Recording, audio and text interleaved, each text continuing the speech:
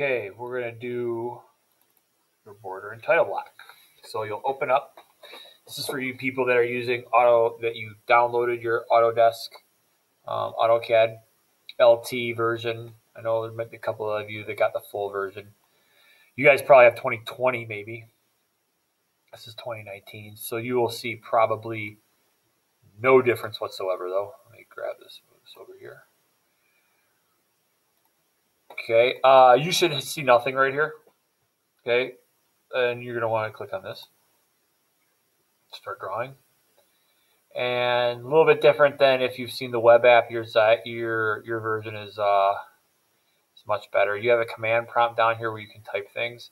Doesn't really matter though. Wherever you start typing, will just show up, and then whatever the command is will pop in down here, over here. Again, all your commands, icons up on top here. This is your drawing area. You can scroll the wheel on your mouse to move in and out. That zooms in and out. To pan, you push down on the scroll wheel if you have one. You see a little hand pop up, and that grabs it and moves your screen around. So this uses a Cartesian coordinate system. You'll have the Y over here and the X over here, and your coordinates are 0, 0 right there where you see the two of them intersect there. Okay, so we are going to use a Cartesian coordinate system, same one you used in math class there. That's what we use, and we are going to do some coordinate inputs here. All right, to start with, see, we're going to go and click on line first. Now, there's two ways to do this. You can click on there, okay, or you can, on your keyboard, you can hit L, enter, and line pops up. You can see that down there. It's asking you for the first point. Well, I want my first point to be at 0.25, and I'm going to hit tab 0.25. I'm going to go up a quarter of an inch and over a quarter inch, then hit enter. Looks like it's right to 0, but if we zoom way in, you can see we're a quarter inch off of this because we're doing our quarter inch border and title block. So I'll move this stuff out of our way so you can see a little bit better. And I'm going to draw perfectly straight. So it has this object snaps and this polar tracking that's on here. It allows that line to click on right there, and it gives us, it's kind of like our T-square a little bit for us. Okay, right there. We want that on, so that way we know it's perfectly straight. Sometimes it may look a little bit straight, but it's not straight. Okay, in the world of CAD and computers, you've got to be sure. We're all about precision, even more so now. Okay, so you've got to be sure you're on that green line, and we're going to make this one 10.5. So type in 10.5, hit enter. Now we're going to go perfectly straight up, and we're going to go up 0.5. Explain that in a few minutes why we only went up that high. And now the rest of the way we're going to go perfectly straight up 7 and enter. We're going to go to our left, lock that, oops, my mouse is moving around. Lock that one into place, and we're going to go 10.5. Then we're going to go down perfectly straight 7. Then we get down to the end here, and you can do one of two things. I'm zooming in. You can click onto the end. If you see that green box pop up, that is endpoint. You saw endpoint just pop up on my screen down there.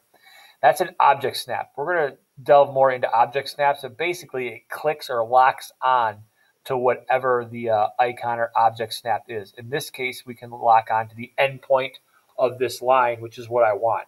So I could just go straight down like this a little bit over and type in 0.5, and it would get right to that point.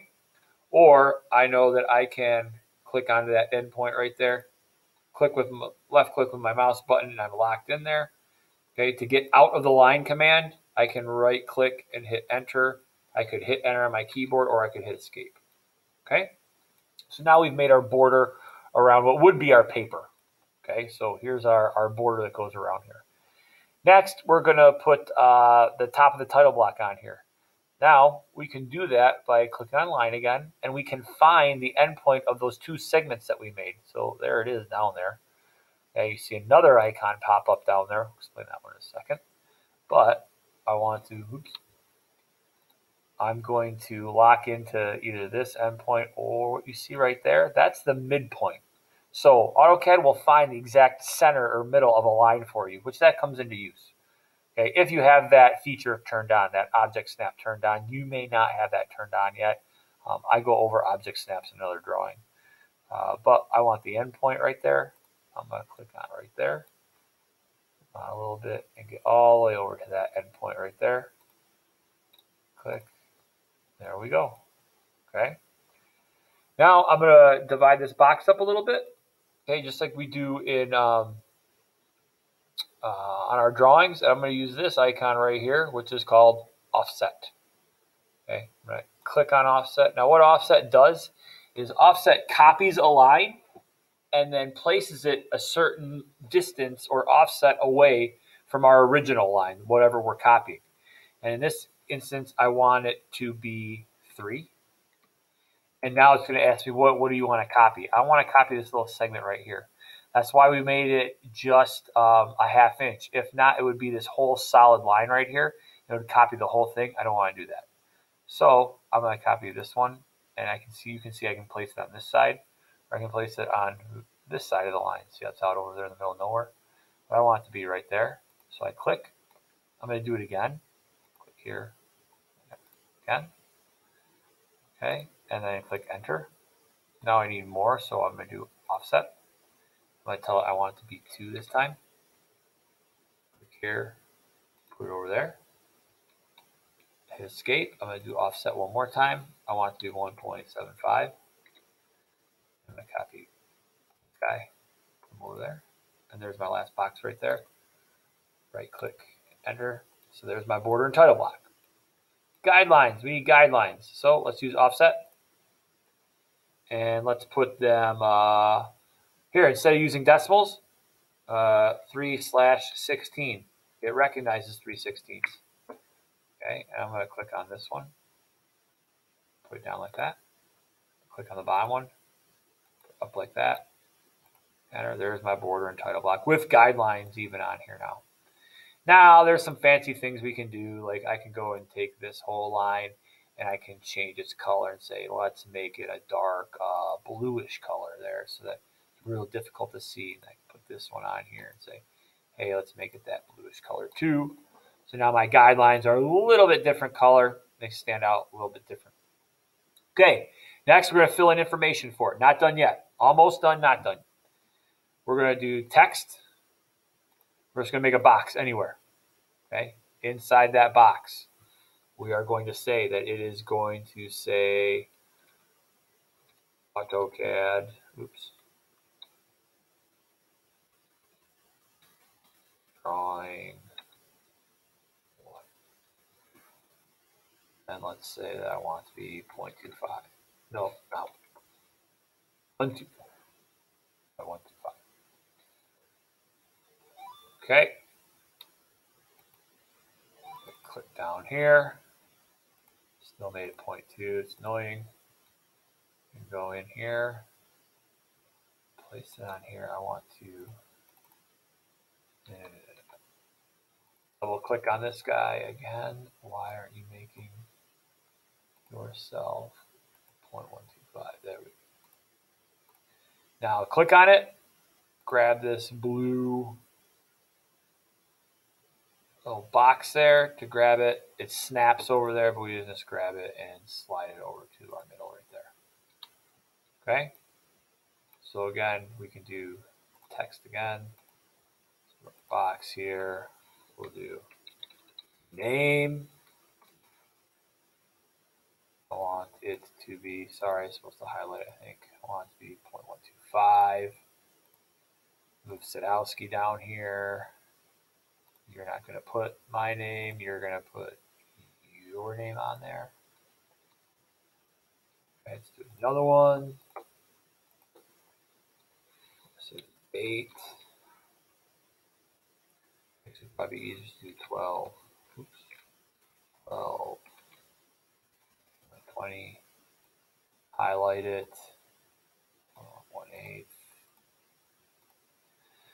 The beauty of this is as we're doing this, you are not going to have to do this every single time, which is such a great thing. Some people are going to love about this. And then we're going to put your hour. Because once we're done here, I'm going to show you just how you edit it. You kind of probably already saw. Click on that, grab our blue arrow. Now it clicks over there to that. We could get rid of that by turning off the object snaps, but I don't want to do that because then I want to turn back on. So we'll say 1. So it seems tedious right now, but we fill all this out. Once we fill it out, all we're going to have to do then is edit this thing.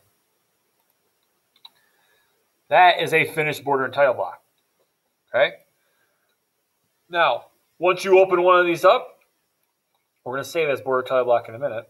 Actually, let's do that right now. So we'll go up here to where you see the little disk with the pencil on it, save as.